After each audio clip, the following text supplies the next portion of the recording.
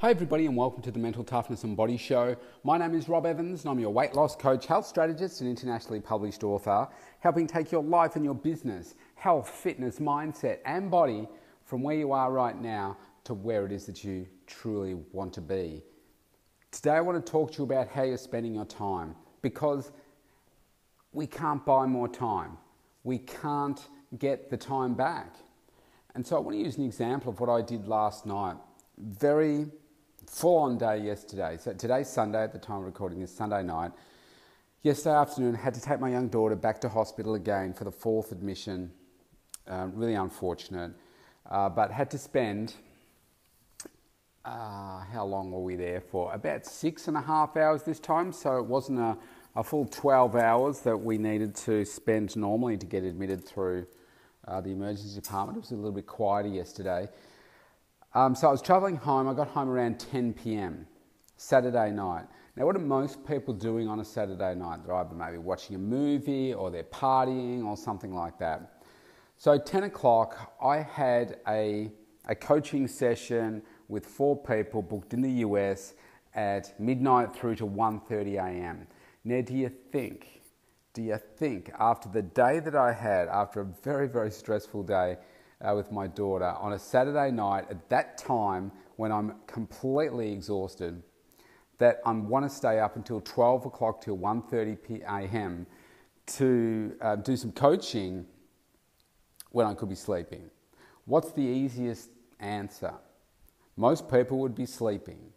But success doesn't have a clock, okay?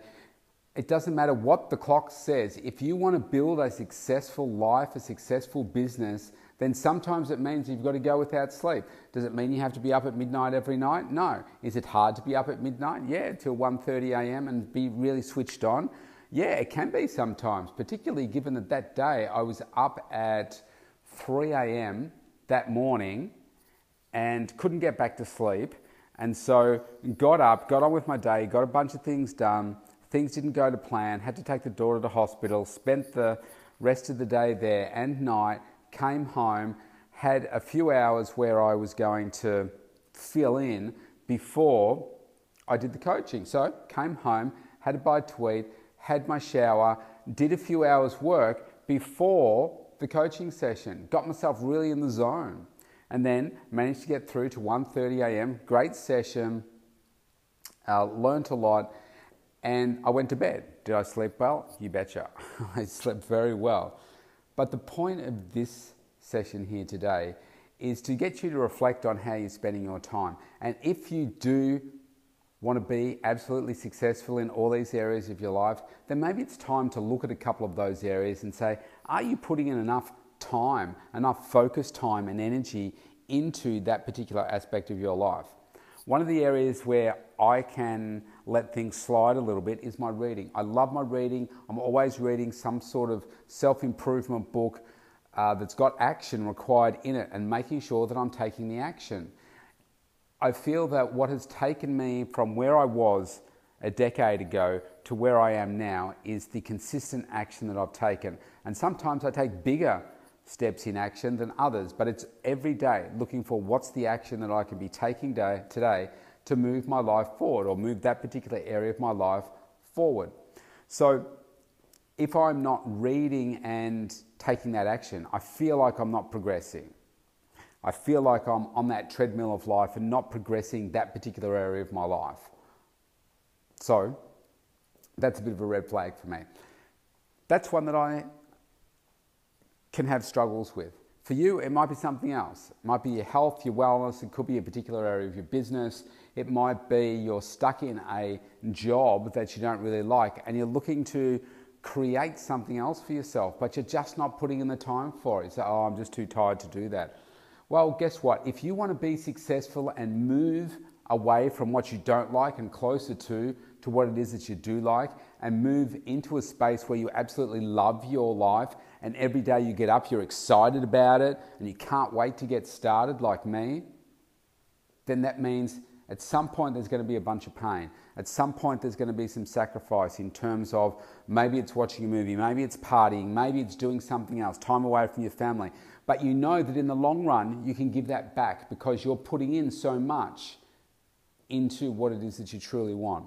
And when you do that, that fills you up. And when you build up that success in your body and in your mindset and in your heart and soul, you know that you feel so much better as a person, and therefore you can give more to others. When we don't do it, we're struggling and we're empty and we're negative and we're mean to others and we're mean to ourselves, and we don't progress, we regress, we get depressed, we become overweight, we become less focused, we become unenergized, and we become full of disease. Now, the disease could just be the depression and the negative thoughts. But it's a downward spiral. So we need to change it. And sometimes that means, even though, like me, last night, was really tired, had a really stressful day, but came home and was determined to do the coaching because I knew that there would be elements of it that would help me move to be more successful. And you know what? Sometimes it's just listening to a conversation of 4 or 5 highly motivated, successful people that just gets your juices flowing and get you excited about what it is that you're doing. It may not even be about what they're doing. It just gets you excited and passionate about what it is that you're doing. So I want you to have a look at where you can step up here. When was the last time you stayed up till 1:30 a.m. working on your dream, working on your passion, taking action, not just thinking about it, but taking action? Maybe it's time to start doing that. Maybe it's time to start getting up at 4 a.m., 20 past 4, like I did for many years. This year I'm trying to get up a little bit later than that under the directions of my strength and conditioning coach, but some days I still get up that early. I need to because of my schedule.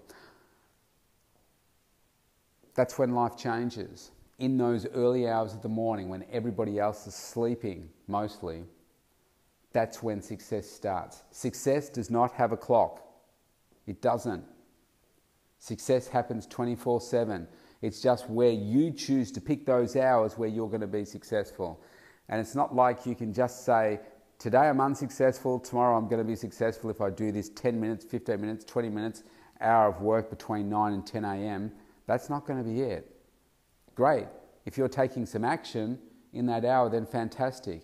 But you've got to do it consistently, and you've got to do it over and over and over. And sometimes it means it's going to be when you don't feel like you can do anything anymore, where you don't have any energy. You're so tired. There's part of you that says, do you know what? I think I just need to rest and go to bed now. But the better part of you knows that success doesn't have a clock, and that you've got to keep pushing. You've got to keep working. Because look at it this way. Most people are not successful. What are most people doing between 12 a.m. and 1:30 a.m. on a Saturday? They're either partying or they're sleeping. What are you doing? You could be working on your dreams. You could be progressing your life forward. You could be making yourself more successful in multiple areas of your life. It's up to you. It's on you. So if you want to connect with me, you can go to thementaltoughnessandbodyshow.com, opt in for that free consultation.